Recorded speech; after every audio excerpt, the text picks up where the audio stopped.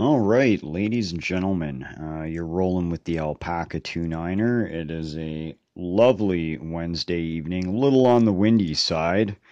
Little birdie tells me that our weather is supposed to kind of hit the fan by Friday or Saturday. Supposedly, we're taking a dive back down to cold temperatures and a mixture of rain and snow, which, oh well, that's Alberta for you.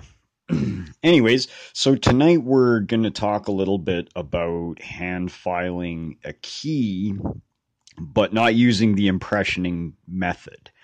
Um, Impressioning is a bit more of an art. This is actually the easy way to do it, and also kind of assumes that you have the lock and you're able to completely disassemble it, etc., etc. And I've done this for a few locks that I have, some vintage ones with oddball keyways that when I got them, they weren't keyed, and I just wanted them to be keyed. And the best way to do that was to back shim the lock and just file a key one pin at a time. So, and it's not really a super difficult process. It's more of a dexterity and precision thing, and taking your time and not making very dramatic changes. This does require a degree of precision and a meticulous nature. Believe me, I've screwed up a few keys. I've got probably five or six that I've had to waste because, well, I went a little bit too hardcore. I have obviously gotten a bit better, and I quite like the last few keys that I hand filed. So we're not, like I said, this is not rocket science. This is fairly simple. Again, it kind of more depends upon just being careful and meticulous as opposed to high tech and having some crazy mutant superpower. And all we really need for this is obviously the regular lock tools that you would have anyways, some shims, a plug follower, and a nice pair of tweezers, etc., etc. But for hand filing the key, all I really have is one of these Sharpie ultra fine points. I really like using these. These have always done a really good job, and you'll see where this is useful in a minute. And a basic set of diamond files. Uh, for hand filing the keys themselves, I mostly use this triangular file and the hey, get back in there, and the square file. I have on occasion, for different reasons, used the other files, but it's mostly the triangular file and the square file. Now, oh, I have right here two of the same kind of lock, and these locks are courtesy of Westpool in the UK. So shout out to Wes; he's a pretty cool guy. You should check out his needle picks. This one, I've already done the process of back shimming it and hand filing a key for it. You can see it right there. That's actually not bad, not bad at all. It certainly does work. All right, and we have its brother lock right there. It's already been taken apart. There's the body. The guts are just sitting down here. And I have already done one pin. You can just sort of see, and it's a really low cut, and it might even be a tiny bit too low, but that's okay. This lock is pretty worn, and the driver pins have some rounding on them, so there is a bit of tolerance. Certainly, if it's a cheap lock with really loose tolerance, you can get away with a bit more than, say, a very well manufactured lock with very tight tolerances. I have a couple of like I have a hand filed Sargent that I did, and it's a really well built core with tight tolerances, and my filing had to be on point, and that's actually one of the first keys that I completely screwed up and had to do it over again. So that was, and fortunately, keys aren't really that expensive, and I can often get blanks for free if I talk to the right people. So enough said about that. So, and this is where the marker comes in, and we already have one pin done with this one, so we'll just move on to the second chamber here. Now I know this won't show up perfectly on the video, but I like to, and before I was actually using a small automatic center punch, but that kind of deformed the key too much when it made its mark, and resulted in the key often getting stuck inside the keyway. So I switched over to this marker because it's a little less destructive, and actually just overall does a better job for this. So what I did is I just stuck that fine point down there, and I made a mark on the key, which you can see there, and the camera shows up, and I always check afterwards to see if, okay, is this right on center? Is it a little off to the left, a little off to the right? And I can just adjust the filing, for that. So again, it's just a matter of precision and keeping your eyes open and being meticulous. So we got the second pin, the second key pin. And just pop that guy in there, and wow, that's not working. I am a little coffeeed up right now. I had to get coffeeed up to do this. I needed a boost. Right? So, and we can see that, of course, it's a blank, so the second key pin is going to sit up a bit, and that sort of gives me an idea too of how much I have to file. So, and like I said earlier, we don't want to make great enormous dramatics. You're not going to sit there and lean on your file for 5 minutes and discover that you made too much of a cut. It's actually better to, make 100 little ones that add up to perfection than make 2 big ones that add up to a fuck up. So I'm satisfied with where the line is, where the little marker is on the key. I'm satisfied. That's pretty much dead on center or close enough for this. And I like to start with the triangle file because it's got obviously a nice sharp edge. And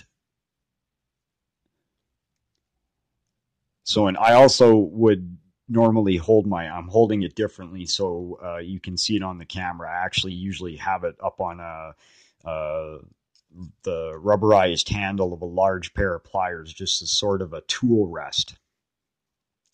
And I'll start completely flat, right about where that line is, and I'll just ever so gently start to file into that line while rotating the triangular pick until the flat side is facing up and nice and parallel to the back side of the key.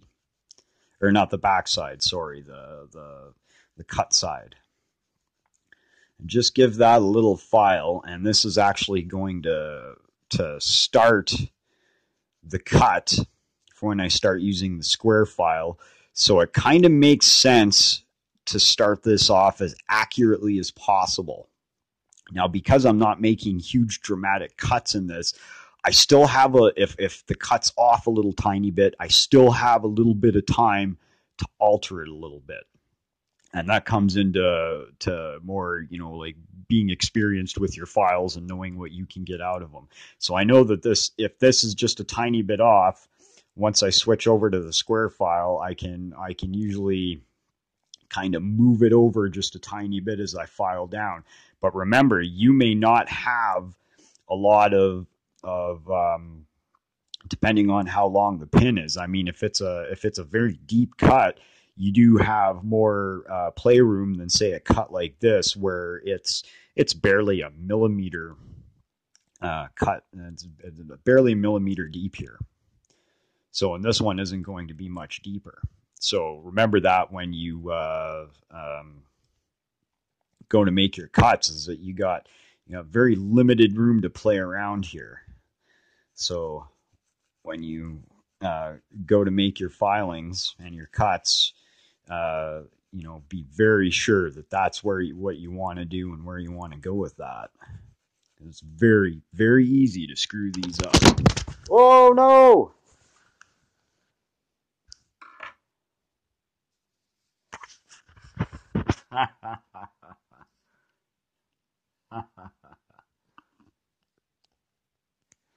Sorry about that. I kind of bumped into everything and everything went all haywire on me. So we're going to pause for a sec and I'm going to file the rest of this and we'll see where we're at. So hang tough. It'll be like a blink of an eye for you guys, but like 5 or so minutes for me. All right. So we've mostly got chamber number 2 done. You can see it's sitting there and it's looking pretty good. Now, one way you can test, because it may look like it's pretty close, but if it's sitting too high at all, it has a tendency of jamming. So a good way to check for this is to kind of slide the body on there and try to jack the key up. You want the key sitting high up, very high up in the keyway when you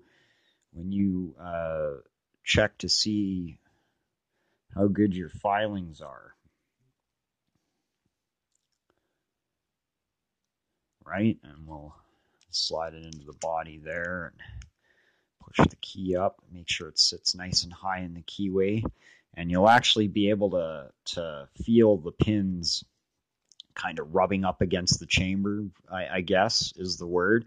And if the pin is sitting too high, it'll stick. It'll like stick right there. And I can feel that. I think it's definitely pin number 2, because pin number 1 did not do this at all. It's just rubbing ever so slightly. So this could definitely use just the tiniest bit more. Just a tiny, tiny bit. Just a tiny, tiny bit. We'll just seat that in there carefully. And I'm definitely holding this out of position, so I gotta be very, very careful with this. Just give that a little bit more.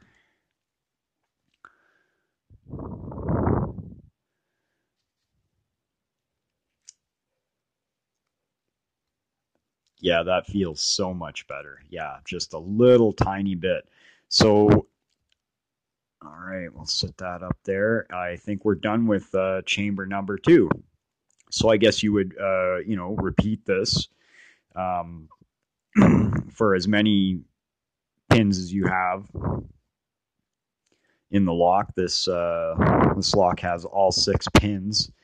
It'll be tough getting the last cut for this key, but it's a very low cut, so it's not a lot of filing.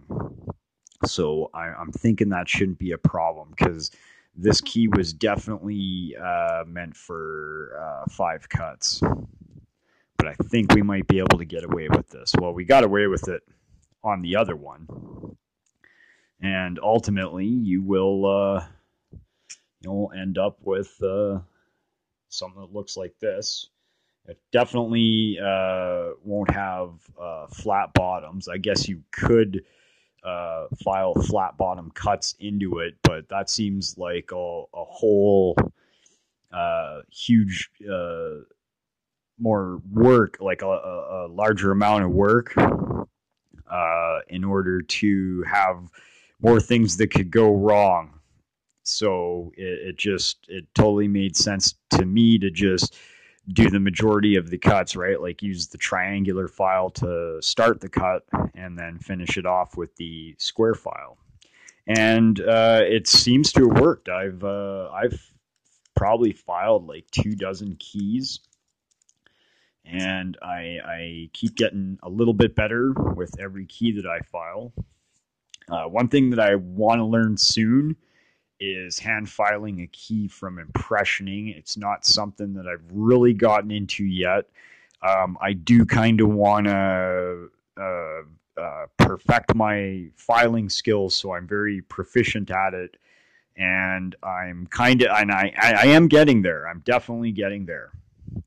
There's a lot of progress in that department. So yeah, that's basically my method of marking and hand filing keys the easy way. And yeah, that's it.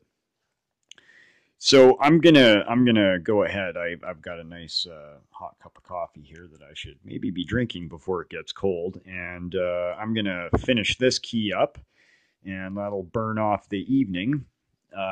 Shout out to all my locksmithing people out there and locksport buddies and County Sheepdog and everybody else that tunes into my channel to see these boring ass videos. Take care out there, be safe, and we'll catch you in the next video. Bye now.